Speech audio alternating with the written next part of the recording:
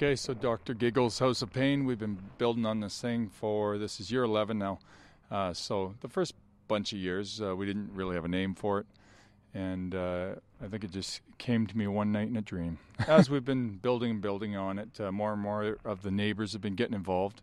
And now it's a huge community event out here that everybody's looking forward to every year. And we're at the point where we got to step our game up continuously. But that's part of the challenge and all of the fun. So as we started building on this, just the fact that we could help out the community too and give back, because we all have a nice life here. We live on a great block and stuff.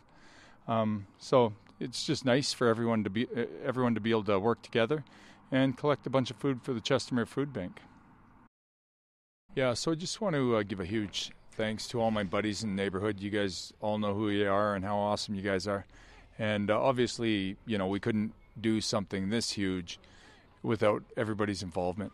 And as far as the sponsors, we have so many, I couldn't list them all.